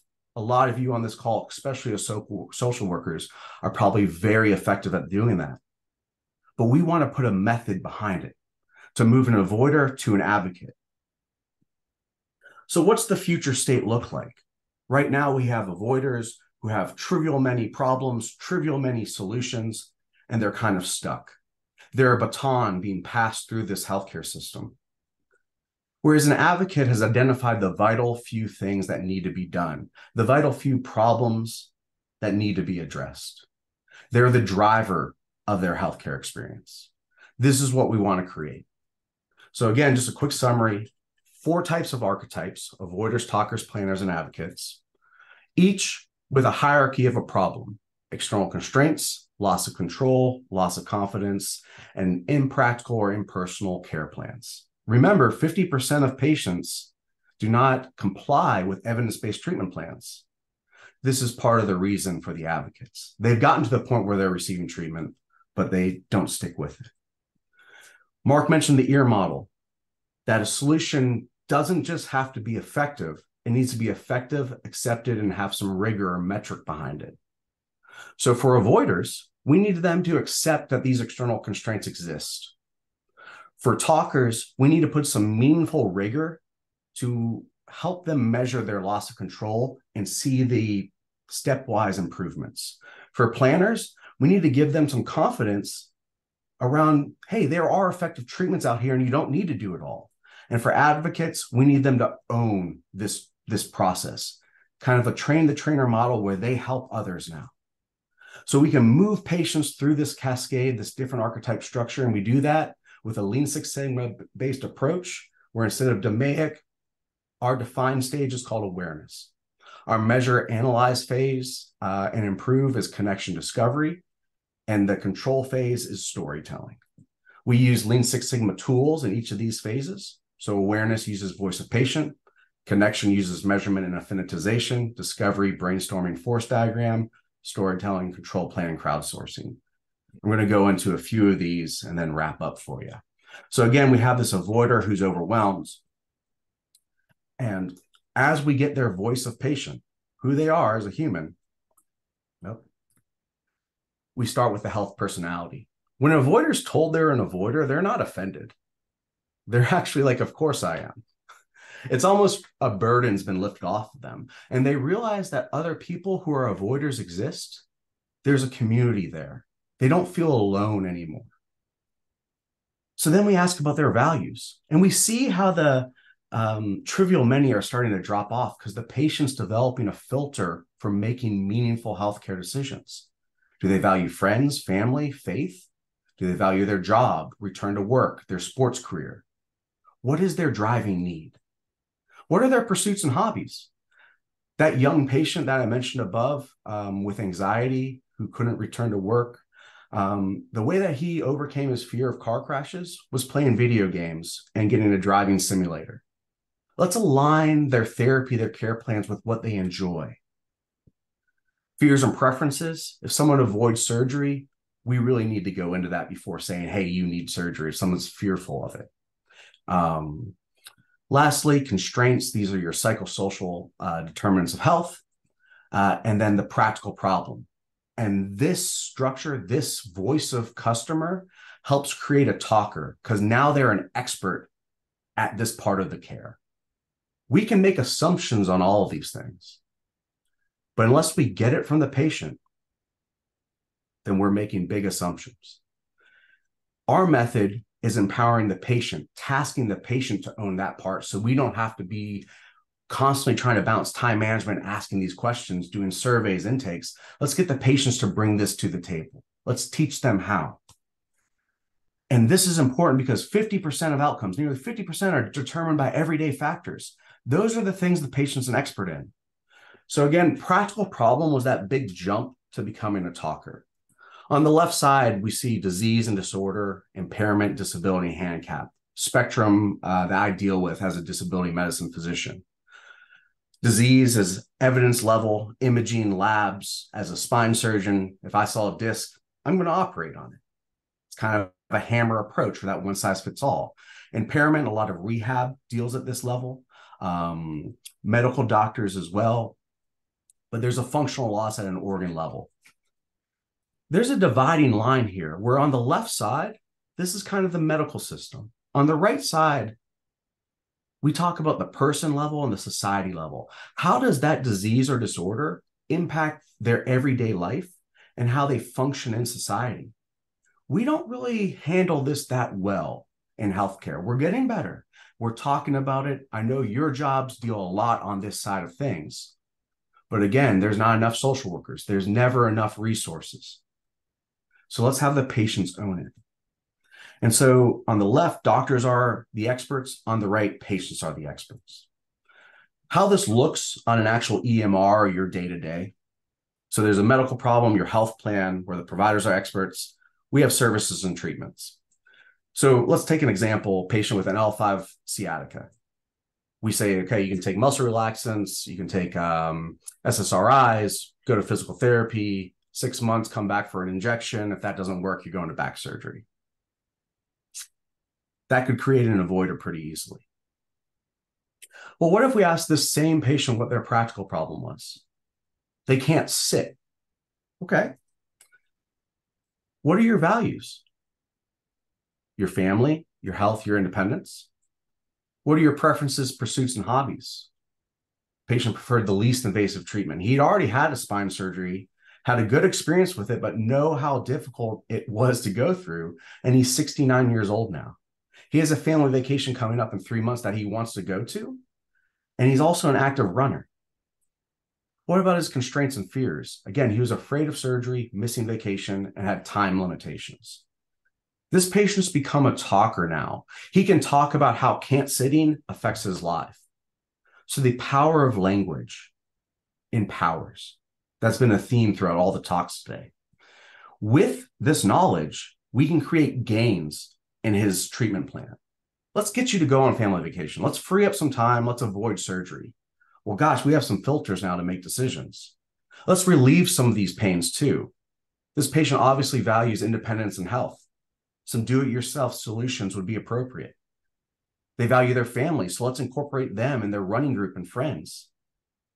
Maybe home PT is better than going into the office because of the time restrictions. We see how now we're customizing and personalizing the plan.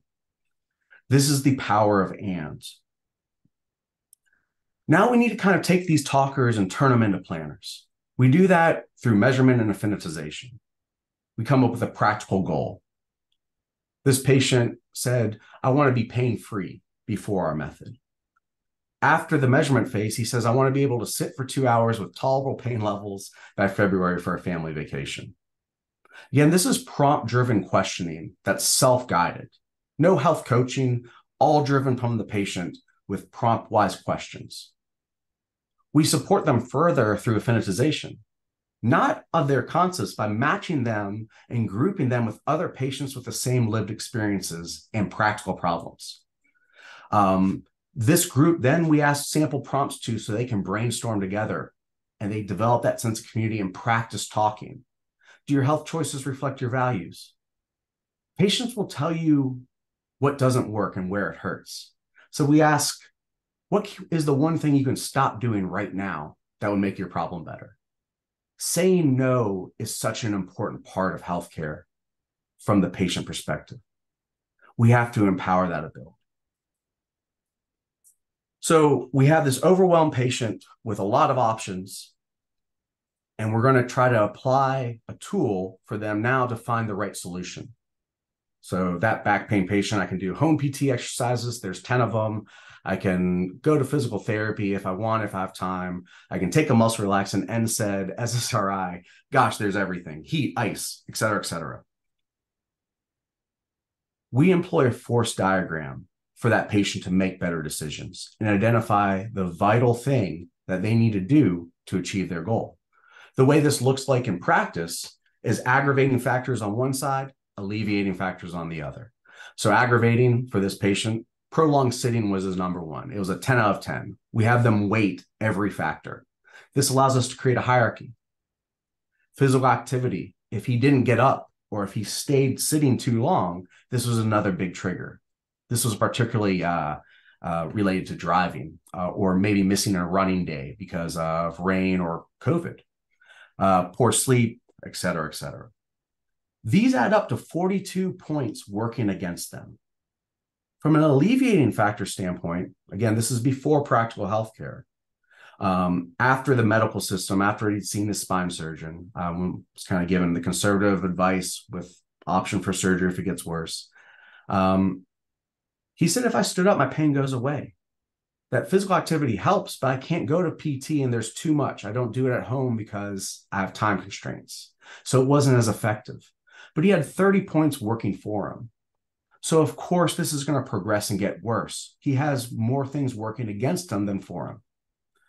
Next, we have the patient develop that sense of confidence and control. What's within your control? What can you stop doing right now? He said, not pushing through the pain. Pretty profound, yet simple. What's one thing that you can start doing? Well, I could stand up when the pain occurs rather than pushing through it. Again, we've created patients who are recipients of care, where they wait until something bad happens and then go in. This is a novel concept. So standing up, something that simple, started to help them. When you start expanding that circle of control and focusing on what's within your control, your circle of influence expands. So rather than focusing on his sleep, posture, and mental health, which is what we do as a system, which feels outside of the control, those things improve naturally by default of taking care of the root cause. Lastly, there are things outside of a patient's control. He can't do anything about his prior spine surgery and the doctor saying you have adjacent segment disease. He can't really stand up to his boss and say, I can't drive as much. He could, but he doesn't have that confidence. And he also said, I can't say no to surgery if that's what the doctor's recommending. So this is where we focused as a system, are things outside of his control. But by putting the patient back to empower them to focus on what's within their control, this influence expands and we see something happen. We see cascading happen. That things downstream will improve by addressing the upstream problem. So this is after practical healthcare's methodology, after that discovery phase.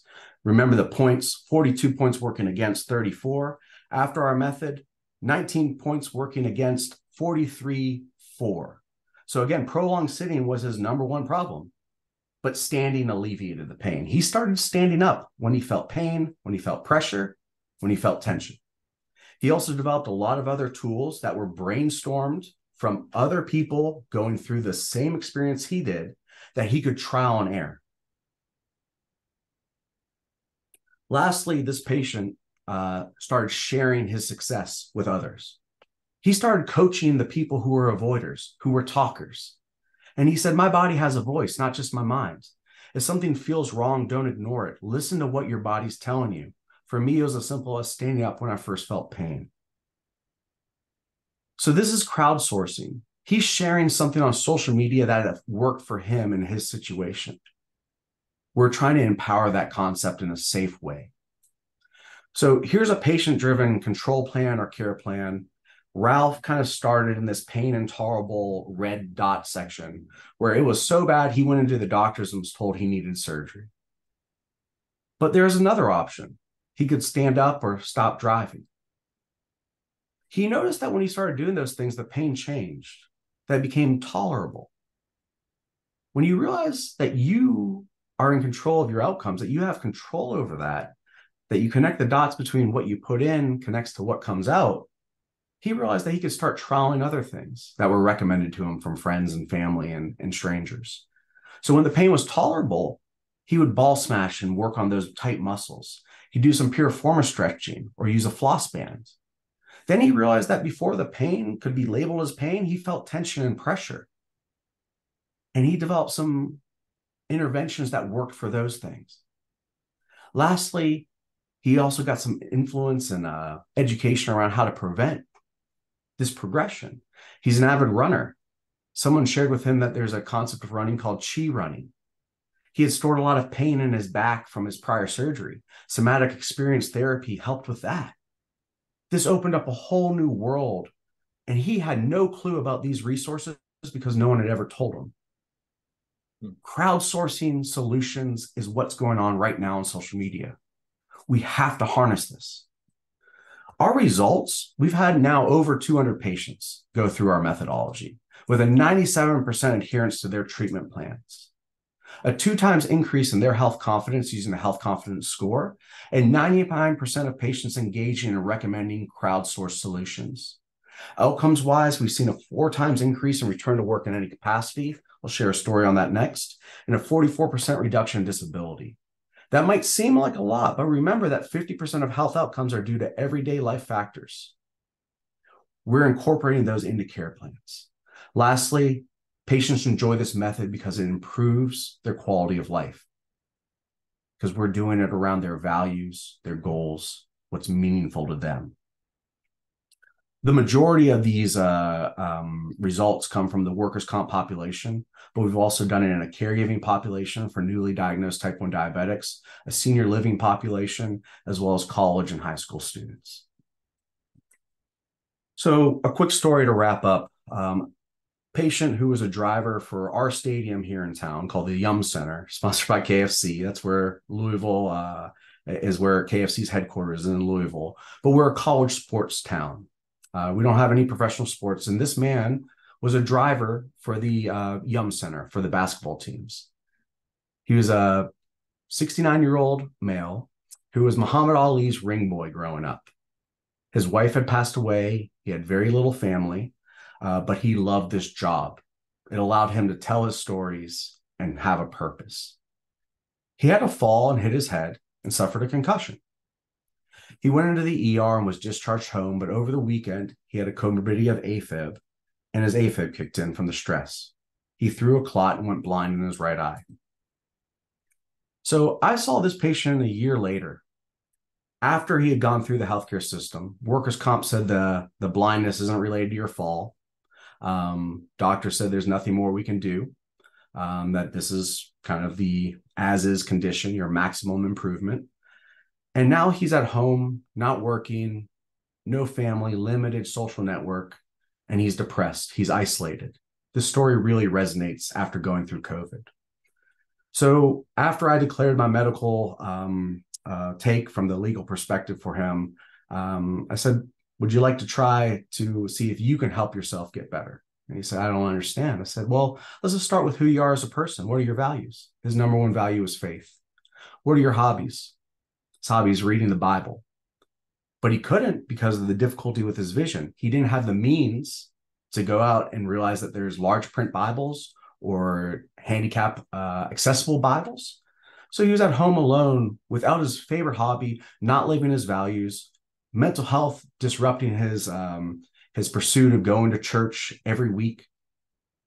He was a shell of who he was. He lost his humanity because of this disease, and we never treated that. Now that's going to be very difficult for the healthcare system to treat. So we need to empower patients to at least start that process.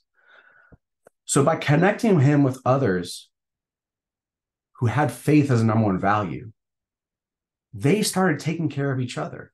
Hey, here's a large print Bible. Let me drop it off for you. Or let me share a PDF for you. Hey, I have a service. I'm going to come pick you up and bring you to it. He found a community. That man who lost his job as a driver is now an interim preacher a year after his injury. And that's a beautiful tale of patient-driven healthcare. So key takeaways, personal narratives are at the forefront. We have to remember that there's a power of and. We need to incorporate those into our care plans. Patients have been trained to self-reflect only when ill and determine how does all of this confusion, this overwhelm fit into me while they're sick. We're very poor at doing that. And that's because the system is disease-centric, but also system-centric. We refer out to other elements of the system, but not really empower internally. So let's reclaim true value-based healthcare using these Lean Six Sigma tools by delivering them to the patients in a method that's in their language, that empowers them to take control and results in empowerment through democratization of resources. Patients sharing what works given a lived experience. This results in self-advocacy and downstream safety. So I really appreciate the chance to speak with you guys. Some QR codes to follow me on LinkedIn, reach out there, or visit our website. But been a wonderful panel, and I look forward to questions. Thank you. Unfortunately, we actually don't have time for questions, but hopefully, if people want to reach out to you all, you can put your contact in the chat, or people can also always reach out to me. I'm so grateful, Dr. Nazar, for your sharing what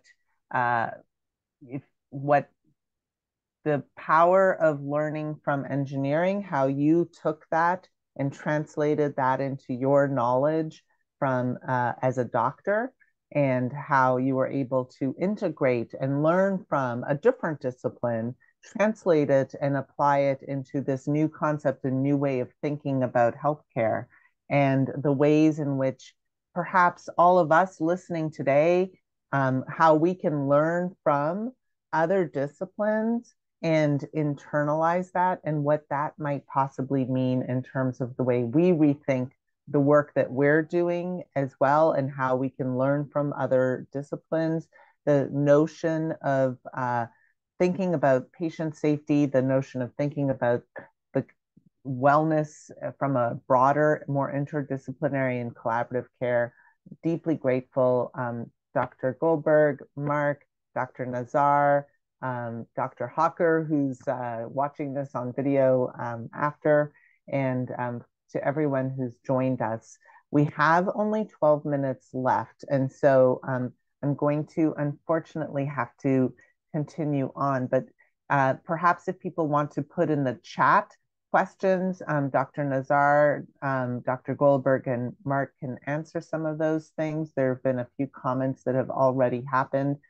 This is really about how do we create create better care, better outcomes, safer care by learning from people who have different approaches, whether it's looking at economic theory, whether it's looking at engineering principles, whether it's looking at how could social work learn from medical care, how could medicine learn from social work, how could all of us learn from different disciplines. And most importantly, how can we listen to the voice of the people we're serving, whether we call them customers, whether we call them patients, whether we call them service users. Each person's voice has a unique perspective. And that brings us to our final point that I'm going to share. So if we just continue for a few more minutes, I am so excited.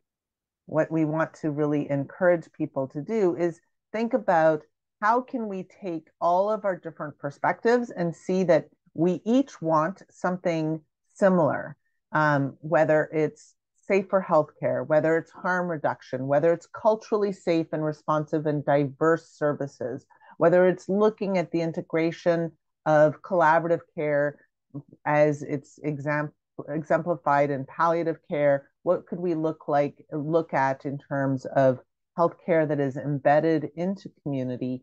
We all have a vision.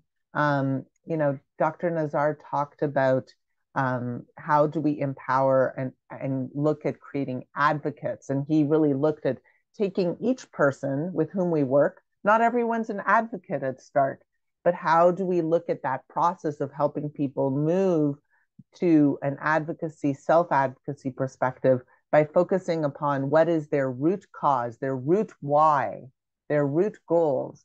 So we see people, and sometimes we see only what seems to be an obstacle or a barrier to their participating in care. But it turns out that in that beautiful example that Dr. Nazar gave, that it was really that at the core, it was because they were concerned about their loved one, their mother, they were caregivers. So how can we look at working together to address some of the barriers that people experience that impact their ability to get care? And it could be systemic bias. It could be the fact that they need peer support, which is something that we looked at yesterday when we had Lunch and Learn, looking at the importance of peer support to address intersectional bias and systemic racism and prejudice. It could be needing collaborative care. It could be embedded community care to be trauma-informed and patient-centered. It could be the lack of safety principles. Whatever it is that we want to see, this is part of our advocacy at the Nova Scotia College of Social Workers, looking at all people are more than a diagnosis, and wanting to see strategic investment in the social determinants of health and well-being, wanting to see at the very minimum 10% of health funding dedicated to mental health and addictions, wanting to see family-centered and client-centered, patient-centered, service user-centered practice and service delivery, and wanting to see increased accessibility and appropriateness of services for diverse communities. These are just the beginning of the things we want to see. But this is part of our vision for advocacy at the college. And mark your calendars for March 25th, 2024, for our third Advocacy Day. What if all of us, we are 3,000 social workers, what if all of us got at least 5 people to, at the very same time, ask our elected representatives for exactly the same thing? So this is an example of one of the things that I learned from Mark, who's engineering Six Sigma processes. How can we transform our approach to advocacy? And how all of you that have been listening to some of these professionals speaking, you're going to have to translate what you heard into your lived experience and practice. But what can you be doing to bring together the people on your team to think creatively about coming up with solutions? This is part of our vision for how we translate the moral distress that was identified amongst our members, that is reflected in the repositioning report that identifies that 98% of social workers experience severe moral distress, and how do we translate that into advocacy? Each of you witness a lot of problems in your respective areas. What are the solutions that you see? Each of us have unique positionality and unique perspectives that need to be heard.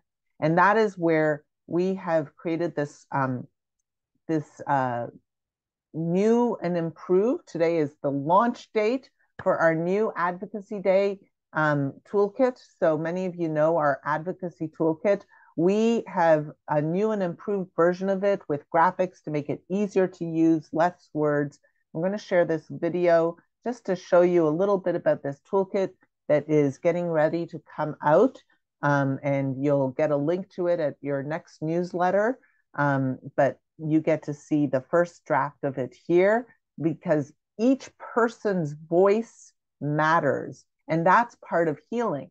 What if, as part of the way people come to us and they're struggling, they're depressed about the housing crisis, about racism, about systemic injustice, about the lack of investment in our communities, about the lack of prevention services, the lack of collaborative care. We got to see a lot of those. What if, when people come to us and they say they're depressed, instead of simply giving them cognitive behavioral therapy, we worked with them to help them create a treatment plan that included talking to their MLA, their elected representative? What if that was part of their healing? Because we believe in the structural determinants of health, and we know that housing is health. So we put, as part of their treatment plan, writing a letter to their elected representative as part of how they are able to heal from depression that is caused by structural influences. So this is one way of possibly translating some of these principles. I bet each of you have your own ways, and hopefully you'll join some of our committees, our social justice committee, our communications committee, so that we can together transform the way healthcare and social services are delivered here in unceded Mi'kmaq. We're excited to introduce We Have Power, a toolkit for engaging with your MLA and using your voice for change. We Have Power is a toolkit that was created in partnership between the Nova Scotia College of Social Workers and the Legal Information Society of Nova Scotia. This guide includes tips about effective communication, sample advocacy letters, and other resources so you can feel empowered to use your voice for change. We all deserve to have our voices heard. We can do this by letting our government representatives know what matters to us and our communities. Together, we can make a difference and build a better Nova Scotia for everyone.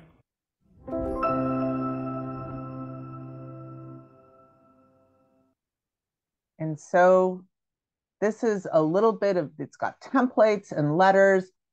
We will be having it again in the libraries all across Nova Scotia, so that you can contact your MLA, you can pick some up and work with the people that you're working with in your community, in your organization, because this is part of how we address some of the structural issues that we have recognized are part of the wellness outcomes, the safety outcomes that we are working together to do.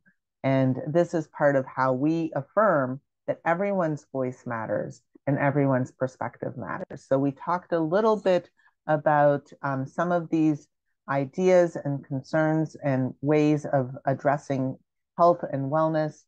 And with that, I am grateful to each of you, grateful to Dr. Nazar, Dr. Goldberg, Mark, and Dr. Hawker for sharing some of their wisdom. I'm going to stop the recording. Technically, our conference is done. This was our first safety conference. We got to hear about safety on many different levels, whether it's decolonizing our idea of safety, recognizing that this blame and shame culture contributes to some of the problems that are impacting us, whether it's looking at the safety registry, and Alec shared a little bit about ways we are trying to transform the way we think about regulation of healthcare and social work, whether it's looking at mentorship and the candidacy process as a way of trying to improve outcomes, or whether it's looking at collaborative care and how can we as social workers learn from our colleagues, whether they're doctors, whether they're engineers, whether they live in Nova Scotia or whether they live south of the colonial border, all the way in Kentucky.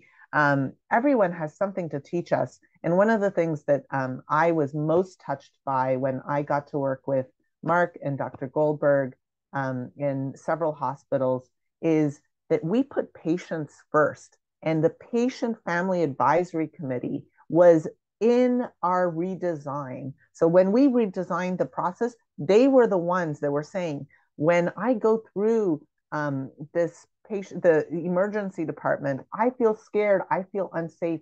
And their voice was the one that was helping us redesign. And then we used metrics to make sure that we were reporting back to them what changes we were doing. Dr. Nazar talked about how use of technology can really transform. And Dr. Goldberg talked about the transforming of our systems so that we make the right way, the easy way. So grateful to all of you, and thank you so very much. And may today be the beginning of safer care for all people in unceded Mi'kmaq and across Turtle Island. Gratitude to you all. I'm going to stop recording, but if we want to have any informal conversation, we can do that. But for all of you joining us on YouTube, thank you so much for joining us, and may we have safer outcomes.